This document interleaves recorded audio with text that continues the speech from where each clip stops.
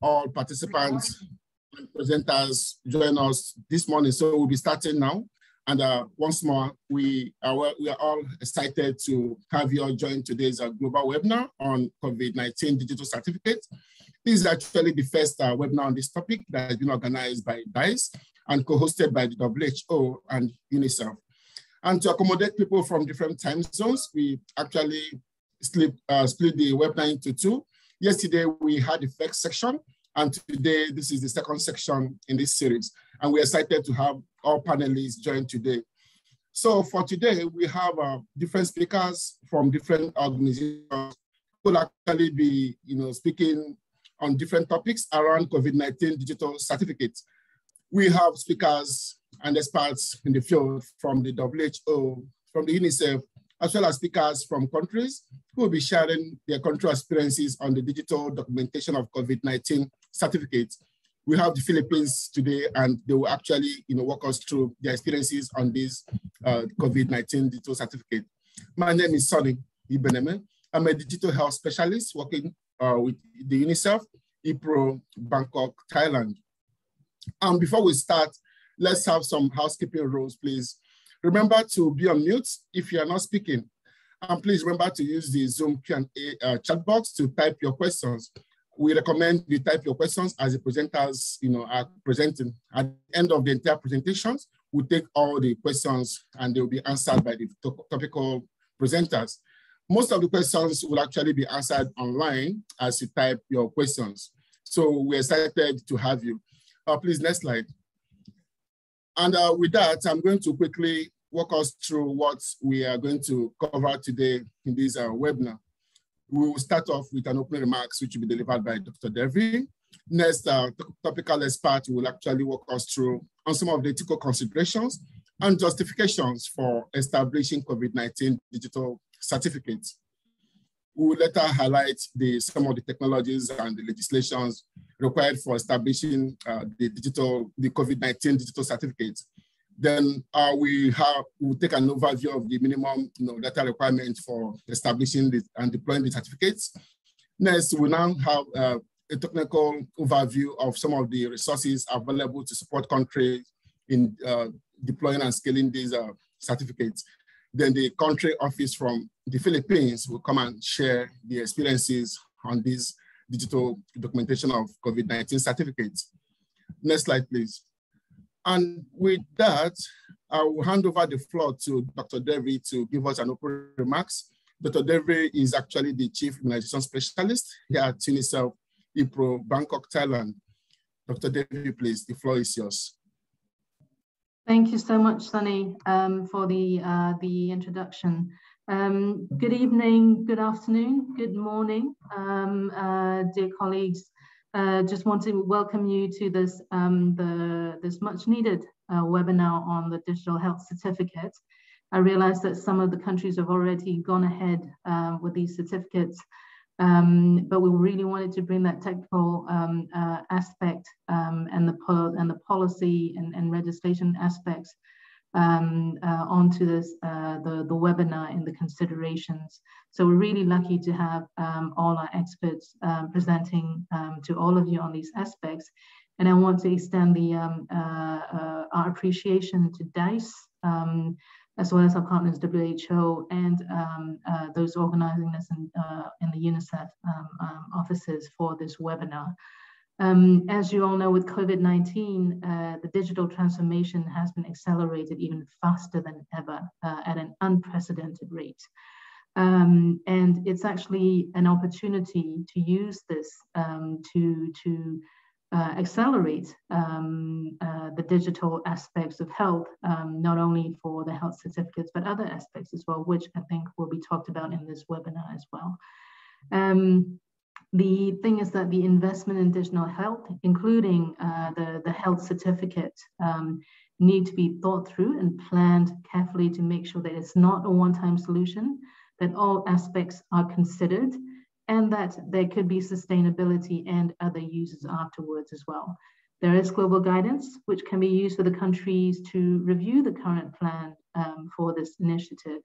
And as you will hear later on from our presenters, there is huge opportunity of support to yourselves, to the countries, to the country offices from DICE for any digital solution for the COVID-19 vaccine rollout, as well as for the COVID response. So once again, thank you for taking the time to be on this webinar.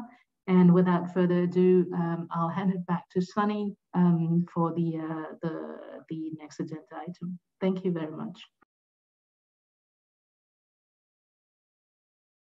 For that excellent presentation. And I think we are going to dive in straight into the technical sections without wasting further time. And I'm going to call on the WHO team, Nat and Carl, to take the floor. And Nat and Carl, they're actually technical officers at the WHO Geneva, and they work in the Digital Health Innovation Department, and we'll be walking us through some of the key technical requirements on establishing the COVID-19 digital certificates. Carl and Nat, please, the floor is yours. Thanks so much, Sunny. If we could go on to the next slide. Thanks. So apologies if those of you were on the call yesterday, so this might be a bit of a repeat, but essentially just to set the context and the challenges surrounding the COVID certificate work. It might seem a bit simple in a sense where you want a digital version of your certificate, but it gets quite challenging, especially with the need to verify all those certificates. So at the global level, there's really an inconsistency in terms of the data collected and interoperability standards used, and this is what we're hoping to address with the DDCC document, which outlines the technical specifications for interoperability standards, as well as a minimum data set that we recommend countries using. And of course, there's also the policy gaps that really is evolving as the COVID-19 pandemic evolves, and the policies around travel as the epidemiological status of each country changes. So there's always changing policies, which makes the digital quite difficult to implement. And I think lastly, which is a really important point, is oftentimes the conversation around COVID certificates is the desire to have a certificate issued in one country be recognized anywhere else in the world. And of course, there are technological challenges when it comes to this in terms of interoperability standards and verification mechanisms. But I think it's also important to note that the technology does exist, and it's really more about the policy gaps in the governance around this work. And so global standards really require global cooperation. It requires countries to agree with each other about what the verification requirements are and agree upon a set of data standards to use, which isn't here yet. And so that leads to a lot of challenges faced by individual governments, where there are numerous competing products that all work in its own right, but again, it's not necessarily able to be verified everywhere. There's also a lack of criteria for assessment for countries to use, and we're hoping that the DDCC document helps guide countries for that. And there's also a number of standards. So I know WHO has a standard, and we've tried to incorporate to ensure that that actually covers the standards published by ICAO, as well as the UDCC, as well as others that have already been implemented in countries. But the reality is, because there is no global health trust framework of any sort to verify, there are multiple standards in terms of verification as well. And so that's where countries really have to decide to adopt one standard or potentially all those standards to ensure that their certificates can be recognized everywhere. And then the other thing too is, in the COVID pandemic, there has been a lot of investments where countries want to invest in digital, but it's really a strategic decision that countries do have to make if they want to have something that is immediate for the short term that addresses COVID, or if they're willing to really invest in systems that can interoperate with existing systems in countries. And that's definitely something that WHO recommends following existing guidances to ensure that any investments that are made in country for digital health solutions really do think about the long term and ensure that these systems can interoperate with existing digital solutions in countries. And lastly, at the individual level, I think all of us on the call have had some experience with this already, but there is a lot of restrictions that countries are putting in place, which may or may not be advised or well advised by ethical or data protection principles. There's also potential for a lot of fraudulent paper and digital certificates.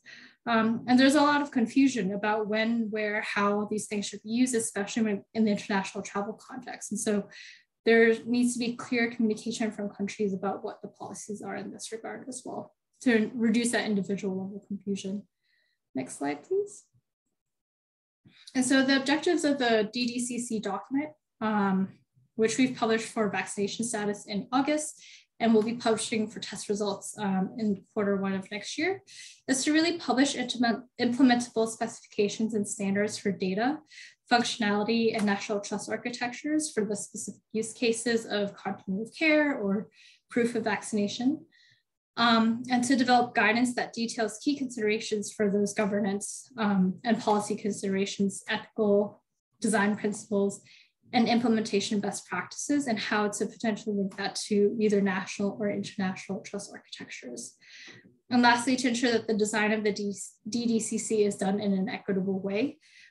With any digital technology and any digital development, there's always the high risk that these digital solutions will end up preventing and other people who might not have access to digital technologies from going into day-to-day life. And so we don't want that to happen. And to also ensure that there's no vendor lock-in, because again, there are a lot of vendors out there in the market right now. And of course, this is a great market opportunity for them, but countries do have to be aware that sometimes making those decisions on a specific vendor might lead them to be stuck with that vendor for the long term. Next slide. And so the DDCC technical specifications and implementation guidance documents will be a series of 2 documents. One is the vaccination status that has been published. As mentioned earlier, is continuity of care. So the continuity of care use case is more like the traditional home-based record where an individual should have the right to their record in a digital format and to be able to access their records, to know when their next dose should be, to know whether or not they need a booster dose, for example. And that's really part of their own personal health record. The other one is proof of vaccination. This is the more, I guess, popular or more often talked about use case where you use proof of vaccination to either enter into public spaces or to travel. And so that's one guidance document. And right now we're building on top of that and including a guidance document on DDCC test results. And so that would include SARS-CoV-2 negative test results, as well as proof of previous infection, which is essentially a positive test result. Next slide, please.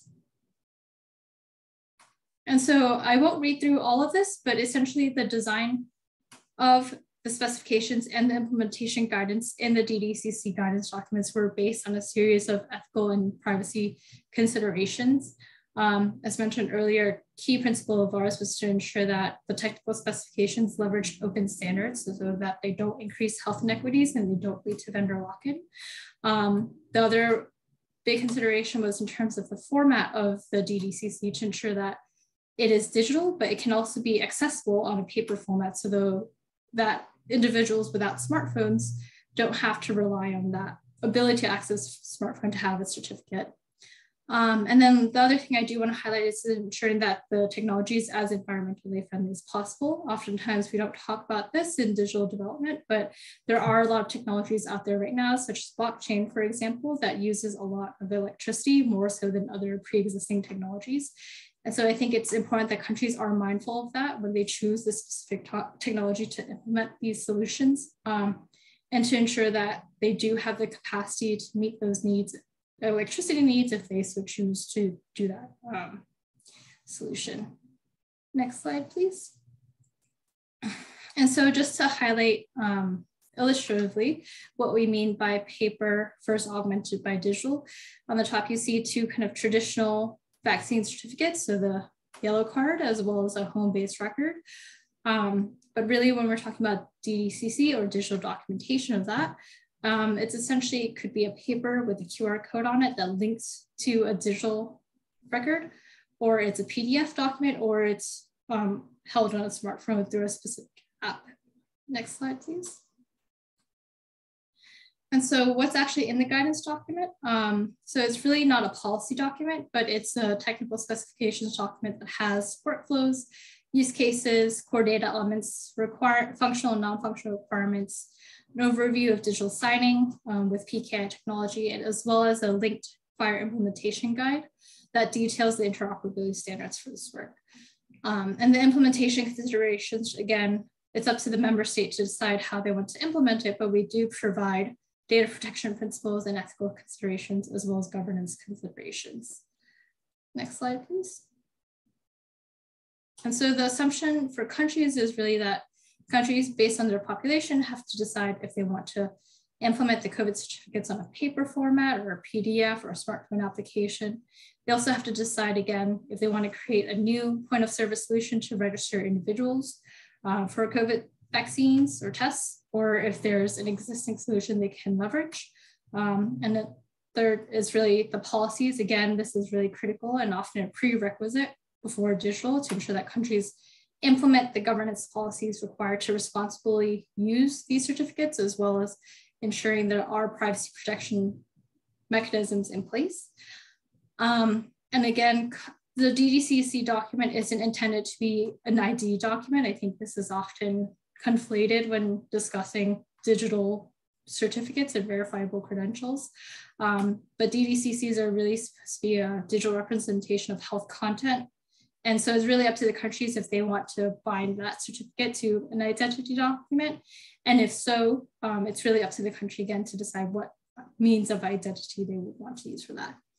And lastly, it's up to the countries to decide which trust frameworks they want to engage in for validation of the certificates. For example, in the EU, there is prerequisite a criteria that the EU accepts for third countries to join their trust framework.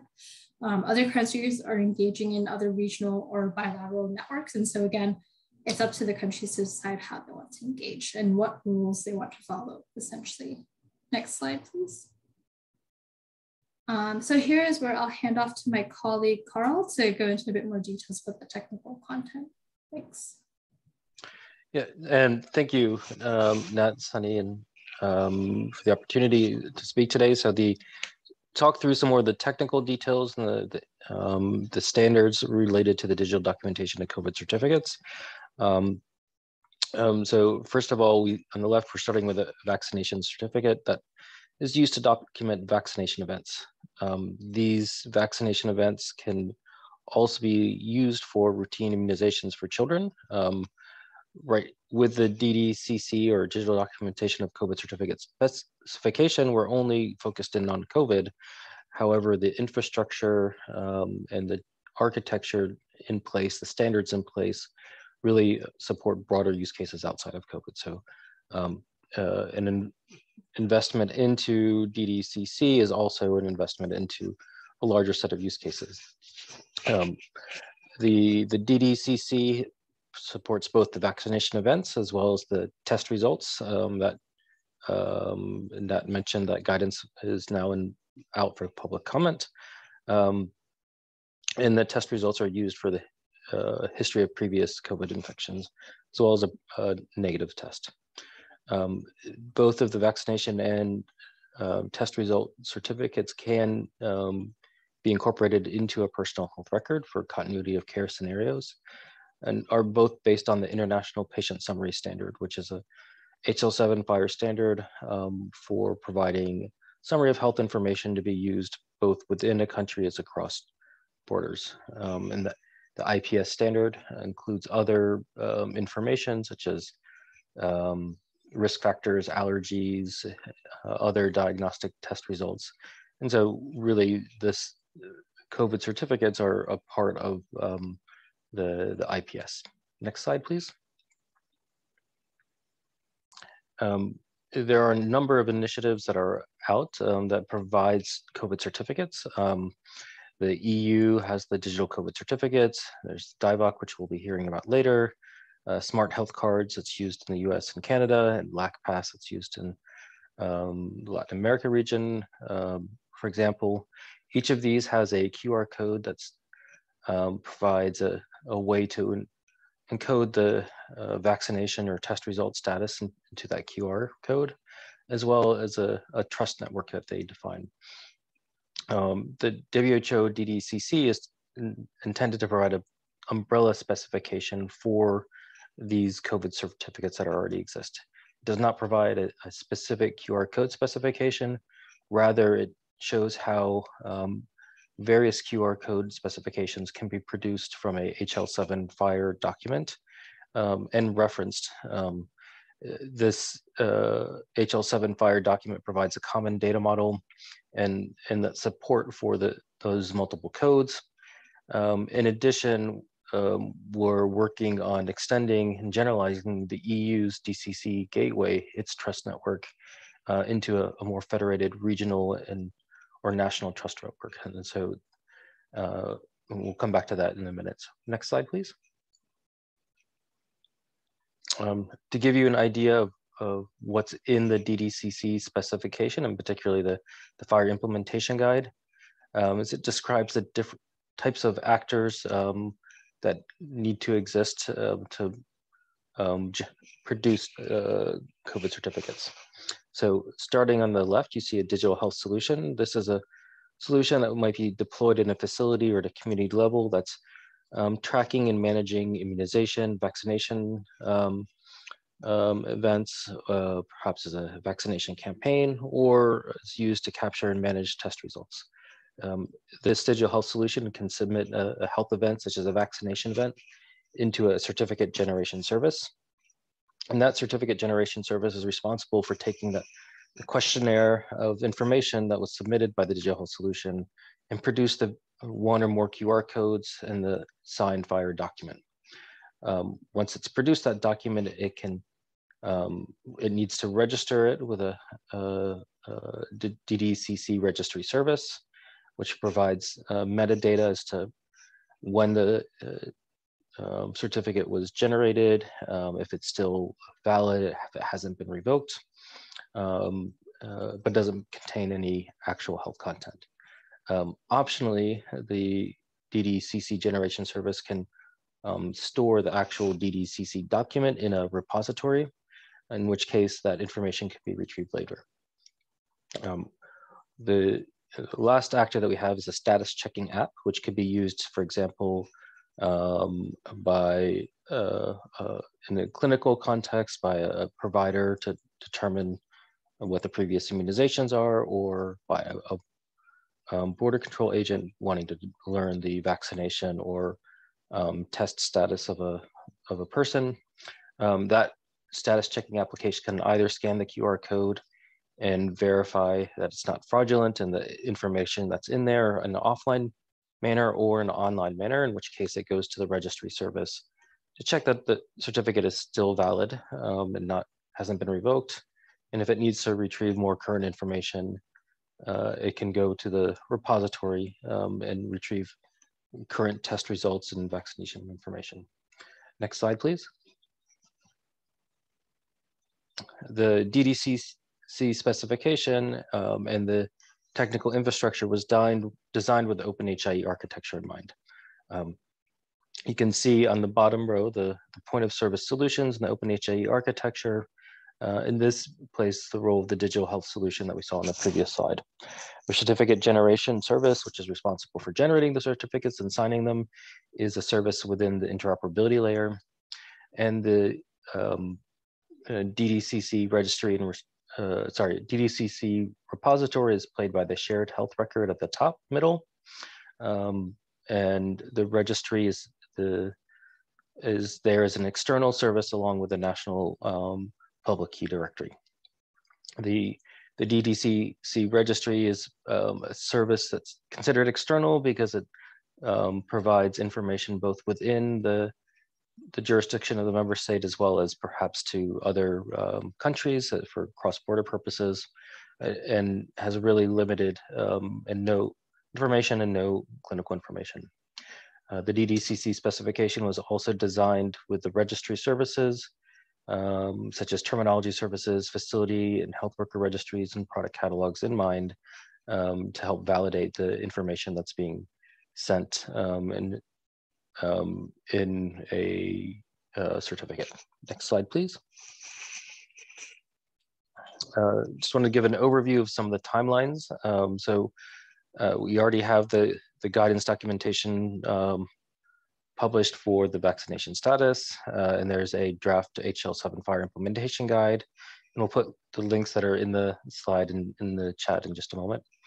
As Nat had mentioned, we also have a draft for public comment release of the test results digital documentation and COVID certificates, which is out for public comment until November 29th. So please review, provide your feedback. Your feedback will help make the test result specification stronger and can ensure that it's meeting as many needs as possible. And also, please feel free and share this within your network so that we can get even more feedback.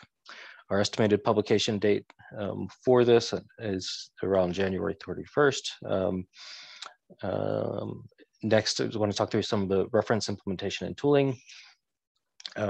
We already have a certificate generation service available for beta use, and it has synthetic data. This is a mediator that can operate in the open HIM interoperability layer. It's a reference implementation of OpenHIE.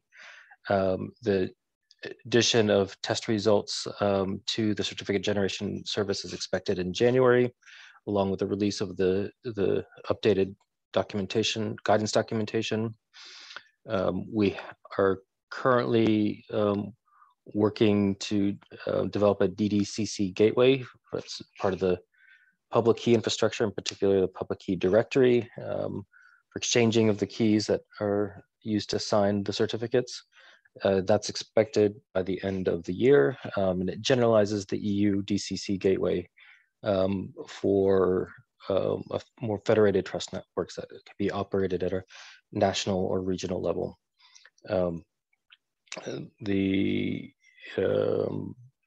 With the idea that there are different trust networks out there that might want to interoperate with different rules and policies as that might differ from those set by the EU. We're also working on a DDCC universal status checking app, which will scan in various QR codes, such as the EU DDCC, the DIVAHawk, the smart health cards, and map those onto the DDCC HL7 FHIR data model, and which different member state rules about validation of vaccinations or test results can be easily modified and applied. That's expected again as a beta and by the end of the year, and is using the Google Android FHIR SDK. Finally, there's a digital health solution that can report the immunization health event as part of OpenSRP FHIR Core, and that's available as well. Finally, just want to mention there is a HL7 FHIR Connect-a-thon coming up in January, in which we'll be looking at the interoperability of the DDCC specification, the International Patient Summary, and smart health cards. There's certainly opportunity to expand this to other QR code specifications as well, and this will help to ensure that we have interoperability. So next slide, and thank you for the opportunity to participate. Right, thank you so much, Nat and Carl, for the excellent presentation. And once more, participants, we encourage you to, go use the Q&A section to put in your questions there. Nat and Carl are available online to iteratively answer your questions that you may have, so you can chat, put the questions there and they attend to it right away. Also, we can actually, come back to these questions at the end of the entire presentation. But that was an excellent, technical overview of what it takes, the policies, the requirements, and the regulations for establishing the digital certificates. And I was glad when Carl said there are different digital certificates in the marketplace for which countries can choose from, which WHO and UNICEF are actually available to guide on what they are choosing. But on this call, we have the country Philippines joining us to share their country experience regarding what they have chosen, the experiences, and how have they been faring with what they've done so far in this discussion. So I'll be welcoming on board the country office representative Dave Palmores to come and tell us, walk us through the experiences on these certificates so far. And let me also tell us that Dave actually has been, Dave is a project manager working with VASAT PH. He has more than 7 years experience in implementing some of these global goods for countries. He graduated from the Polytechnic University of the Philippines since 2013, and ever since then has been supporting the government on digital documentation of the COVID-19 vaccines. Dave, please, the floor is yours. Hi, everyone. Thanks, Sunny. So I am the project manager of Vaccinated PH, and I'll be presenting our experience with this initiative. So Vaccinated PH is basically the official digital vaccination certificate of the Philippines. So we can go to the next slide, please. For the proof of vaccination status in the Philippines, what has happened is that before we have established the Vaccinated PH, the specific LGUs or local government units here in the Philippines, the cities and municipalities, have been issuing their own vaccination cards. So those are in paper form, and it doesn't really comes from a central database. It comes from, the data that are being printed on those cards are coming from the separate systems that the LGUs are using. So the problem is that to allow the mobility and travel of our people and their entry into the foreign countries, because most of our people who are traveling abroad are OFWs, or what we call overseas Filipino workers. They would need an internationally recognized certificate for them to present it as proof of their vaccination status. So the vaccine cards that the local government units are issuing are not really that official. So it's also subjected to falsification, and it can be easily destroyed. That's why we have implemented the Vaccinated PH as a form of the proof of vaccination status for our citizens. So as mentioned, Vaccinated PH is our representation of vaccination status. And it's just not for the citizens of the Philippines, it's also for the non-Filipino citizens that were vaccinated in the Philippines. So I'm sharing a sample as well of our certificate here. And basically, this certificate can be accessed by the citizens through a self-service portal. So we have created a website wherein the people can go to and generate their certificates. So this certificate is secured by a public-private key with QR code that is verifiable online or offline. So in the certificate, we have this QR code, and it can be verified whether you are online or offline through the scanning facility that we also have, specific scanning facility. So in our portal, we have that scanning feature to scan the QR code, and also we have released mobile applications as well, specifically to verify the Vaccinated PH in iOS and Android versions. So for the other built-in scanners, they will not be able to verify the details of the QR code. So it should be either the mobile application or the scanning facility that can be found in the Vaccinated PH website. So the information that are being pulled out and displayed in the certificate are basically coming through what we call line list records that were submitted by the local government units, and those are stored in the VIMS. VIMS is like our central database repository for all of the vaccination events that's happening in the Philippines. So it's the Vaccine Information Management System. And really, the purpose of Vaccinated PH is for international travel, and that is what we have communicated before. But then, since many of the LGUs have already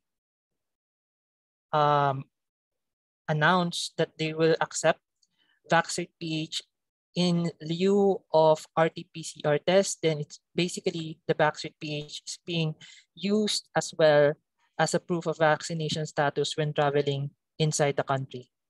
So vaccine pH is compliant with the DDCC guidelines because we want it to be internationally recognized and accepted in foreign jurisdictions. Next slide, please. So this is the vaccine pH portal, and it's a self-service portal, as mentioned, wherein the people can go to generate their digital vaccination certificate or DVC. This is where they can use as well the verification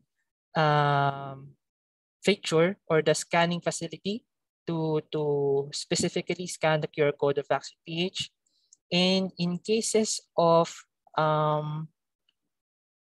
people who were not able to find their records because these records are coming from LGUs, they're the ones submitting it to the center database. There will be instances that they will not, the LGUs will not be able to upload the vaccination records of the vaccination that they have administered in their areas. So there could be instances wherein the records are missing. So there will be a facility as well for the citizens to submit a request, and those requests will be routed to the LGUs for correction and uploading of those missing vaccination records. Next slide, please. So this is how the information flows from the time of the vaccination. The information is gathered from the vaccination sites through a physical form, or right now we have also deployed a mobile application that the LGUs can use to gather information and encode it in that specific application.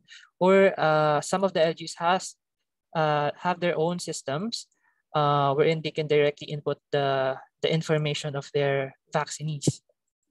So from there, since it's a different, the data are gathered in different formats and in different systems, they need to submit it to the central database. So it could be, it should be manually encoded or downloaded into what we call a line list template to upload those records into the central database, which is VIMS.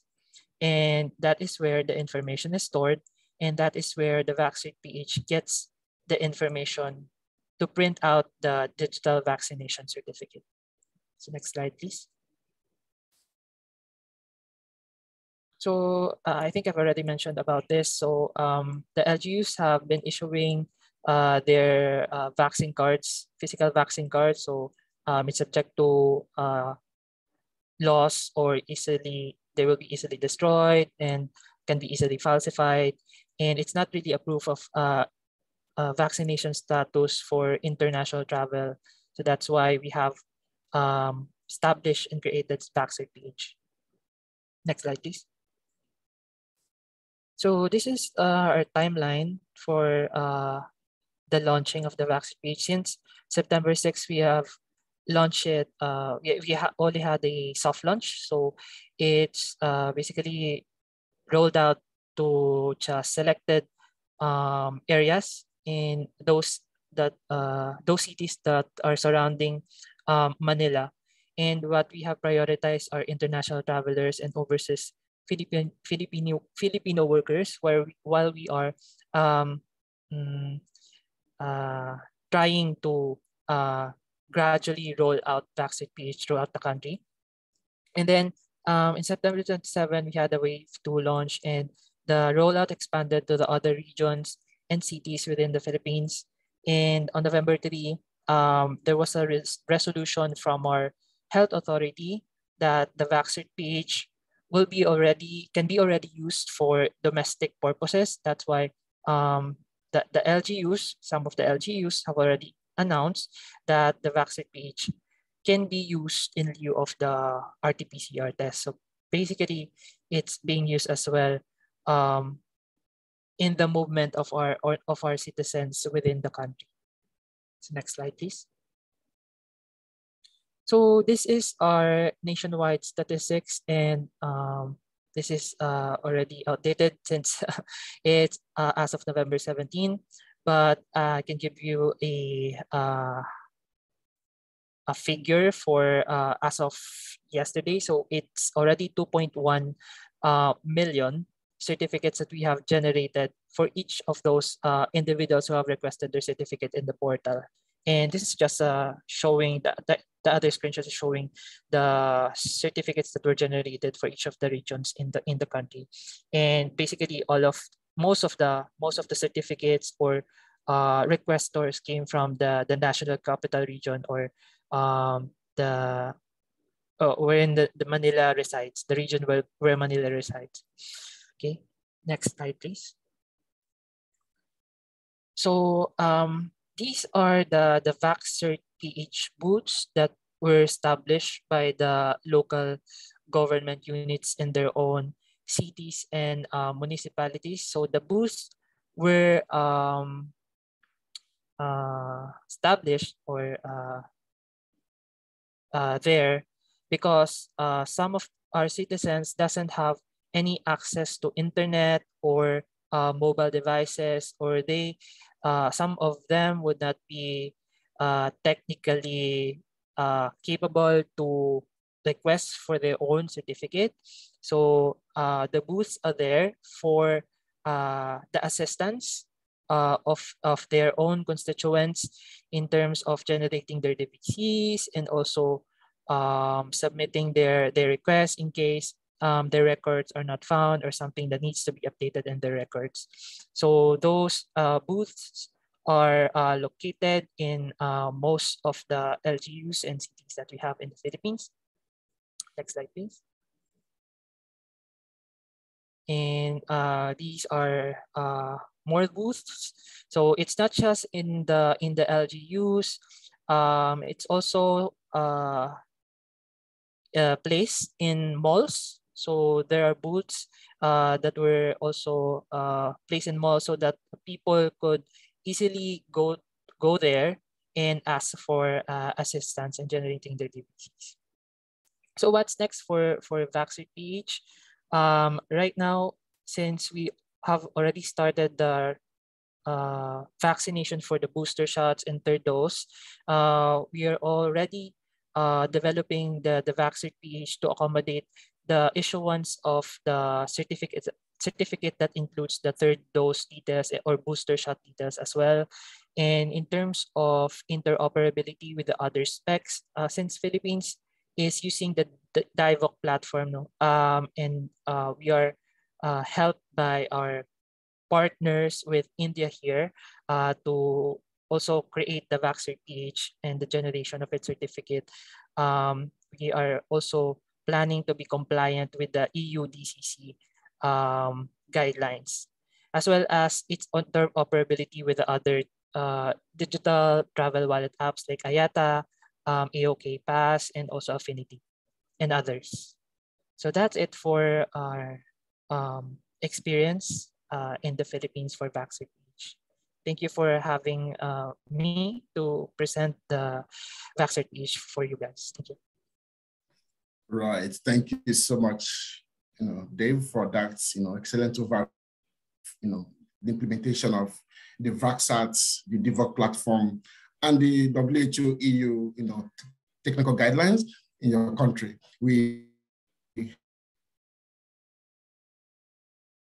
There are so many burning questions. Is either you use the chat box to chat your questions so that alternatively topical presenters can actually address your questions, or at the end, we can actually go take, Q&A sections. But because of the sake of time, it's best to type your questions using the Q&A box at the bottom of your screen. Please, let's do that. And next, we'll be going to the last presentation of today, which will be taken by Dr. Sean. So Sean is actually a digital development specialist with more than 20 years experience, advising government and other development partners on health system strengthening, health information systems, and national digital health programs. He is also one of the co-founders of the UNICEF WHO Digital Health Center of Excellence at DICE, and currently works as the regional technical technical development business analyst for the Eastern and Southern Africa in the region. Sean, please, the floor is yours. Great, Sunny, thank you very much, and a pleasure to be joining today. So just wanted to give some quick background on a new technical assistance mechanism launched midway through last year called DICE, the Digital Health Center of Excellence. This is being co-led by UNICEF and WHO. Next slide, please. So, while DICE is looking at broader health system strengthening and the role of digital within it, we do see COVID-19 as an opportunity to make smart, well-informed investments that can strengthen and build more resilient health systems. And so again, as we look at things like the smart vaccination cards, we look at vaccine scheduling, we look at reminders. I would ask all of our colleagues at global, regional, and country level to think about the bigger picture and how we can use these investments to ensure that immunization programs and larger health programs are being properly invested in and supported. Next slide. So with DICE, there are a couple of key principles we are looking to support as we're providing technical assistance. First is ensuring that we're focusing on evidence-based approaches and well-tested global or digital public goods that have been deployed in other country contexts where we know they have been able to be effectively deployed. We want to ensure that all support is done in alignment with the NDVPs as well as the broader health sector strategic plans and investment plans in the countries. Again, we don't want to see COVID-19 digital investments to be done as verticals, but really built into national country strategies. And finally, just wanted to note that DICE is not a funding mechanism, but we work very closely with many that are, with the Global Fund, with Gavi, with the World Bank and others, whereas DICE really looks to provide coordination and quality assurance across donors and other implementing partners and technical assistance to country teams themselves. Next slide. So, we heard today around number 2, vaccination status. This is one of 8 areas that we've identified as priorities for DICE support, but also looking at everything from service delivery planning or micro planning using geospatial applications, counterfeit detection. We're working closely with the Global Trust Repository on this.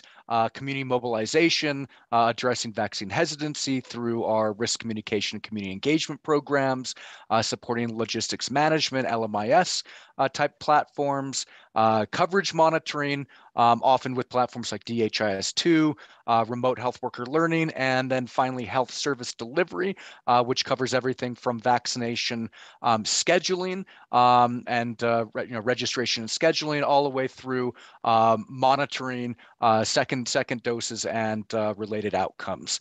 Next slide. So the types, or sorry, before we even get to that, just wanted to note the larger consortium of DICE partners. And so, I mentioned that UNICEF and WHO co-chair the Secretariat, but we also have, again, a larger set of partners that we're collaborating with very, very closely. Everybody from Gavi, Gates Foundation, Digital Square, USAID, CDC, the World Bank, FCDU, and the GIZ in the EU. Next slide. And then wanted to kind of round off on 2 slides before we turn over very quickly to the Q&A on what areas, what is the technical assistance that is offered through DICE. As again, I previously mentioned, we are focusing on coordinating our technical assistance between donors at regional and global level, so that whether you are receiving support from WHO or USAID or GIZ at a country level, that support should be consistent and of high quality, and it shouldn't really matter which donor you're approaching or working with, knowing that the kind of full weight of the DICE consortium partners should be available and ready to provide assistance. Where we're currently supporting is reviewing concept notes, TORs, business requirements, proposals, investment cases, ensuring that they're of high quality, that they're strategic, and that they're aligned again with national plans and strategies. We're providing guidance and support to the identification and implementation of assessment tools. We very much want to ensure that countries know where they're at in terms of digital readiness. They know what is possible to implement today and what they need to invest in to really be in a good position to have an end-to-end fully digitized health system in the years to come. We're also providing support on developing business requirements at country level and then matching them against mature digital global goods or digital public goods, ensuring that again you're identifying, you're able to consider a set of solutions that are best fit for your specific country needs. We also have a pool of both technical consultants on roster, which we can deploy relatively quickly, as well as we're building up a roster of organizations, INGOs, CSOs, academic partners that can be engaged again directly at regional or country level, and then finally supporting capacity building, training, and knowledge management. Final slide. Oh, let's actually skip this slide and go to, so how can support be requested? I would suggest a couple of different ways.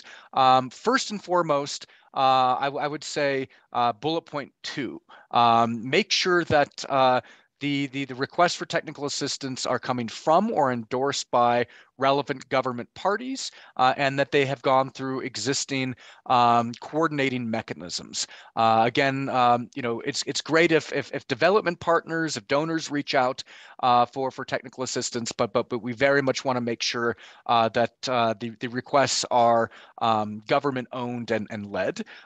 As part of this, we want to ensure that they are again aligned with the NDVPs and other global funding mechanisms like the C19RM and Gavi CDS. And finally, just wanted to note the email address up top. Once you've checked boxes 2 and 3, feel free to reach out either through your country UNICEF, WHO teams, or directly through the contact email above. And DICE would be providing support again through the regional and country UNICEF, WHO, and DICE consortium partner structures. Thank you very much, and back over to you, Sunny. Thank you so much, Sean, for that excellent overview of the supports that are available to countries. So participants, it's time for Q&A. I didn't see any questions so far in the chat box. And I may just have to ask a broad question while while I call upon 1 or 2 persons to ask, focal questions. So that goes to you, Dave. What would be one single advice you give to any country here present on this call regarding establishing the digital certificates? Any country that is planning towards institutionalizing this digital certificate, what would be one single advice from lessons learned, from experiences doing this in your country? So what advice, just in a minute, will you give to such a country, a person, a representative here present in this call? Dave, please.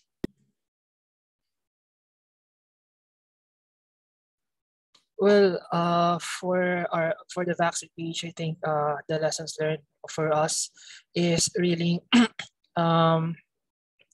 it should be well communicated. I mean that the rollout of vaccine page and its usage and its purpose should be well communicated to our constituents and also to the people who will be needing it for their travel or for other purposes. I think that's it. Thank you. Right. Thank you so much. Do you have any questions from any of the participants? we can take 1 or 2 questions before we hand the floor back to Devi to close us out. We have 3 minutes to the end of the time. Any questions from any participants? You can unmute and speak.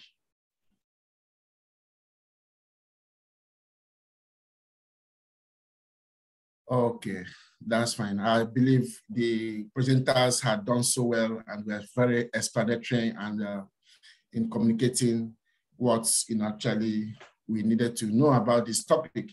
And also, let me also tell us that we are going to make the webinar materials available for everyone, both the video, the slides, the Q&A, those that came from yesterday. And today we are going to match everything together and make it publicly available for colleagues to listen, read through, and go through, and keep seeing how they can move this forward in their countries. So with that, we are going to wrap up this section. I'm going to hand the floor back to our chief, Dr. Devi, to give us the closing remarks before we close end today's section. Dr. Devi, please. Thank you so much, Sunny. Thank you to all the presenters again for all their expert technical advice and guidance, and also to the Philippines colleagues for sharing their experience and the lessons learned from the field in one of the countries. So again, I want to thank a huge appreciation for DICE and WHO and UNICEF and other partners for putting this webinar together. And as you know, DICE and our partners and us are on full swing to support the countries to access and roll out these COVID-19 vaccines, to strengthen the cold chain capacities, to counter misinformation, and also issue verifiable digital vaccination certificates, DVCCs, among other important areas of the COVID responses. Again, I mentioned this in the opening remarks that there is a huge demand for digital solutions in responding to this COVID, both for just the COVID response as well as the COVID-19 vaccine rollout. And we've also talked about how we need to think further on the building more resilient health systems and ensure that the gains for which we have fought long and hard do not fight back. There is an increasing demand for countries to provide digital DDCC to vaccinated individuals. And this rapid scale up of this digital transformation, it could be further adapted for other routine immunization and broader essential health services. And there needs to be a think through to make sure that this transformation is carried over into other aspects of the health services as well in developing this more resilient health systems.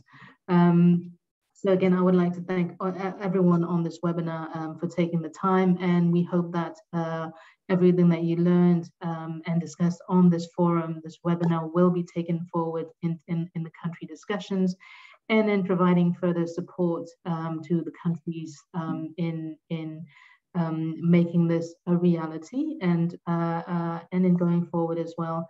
And I'm sure that our partners and us in DICE are here to support all the needs, all your needs regarding this as well, as Sean has presented previously.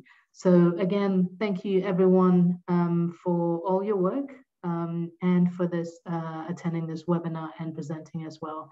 Have a good evening, afternoon, and morning. Have a good day to the rest of you. Thank you. Back to Sunny. Right. Thank you so much, Devi. And with that excellent closing remarks, we come to the end of this 2-day webinar, and we are happy that you all was able to join us. You're on top of hour, and apologies for taking a minute past the hour. Thank you so much, and do have a great day, a great evening, and a great afternoon wherever you are. Thank you, and bye-bye.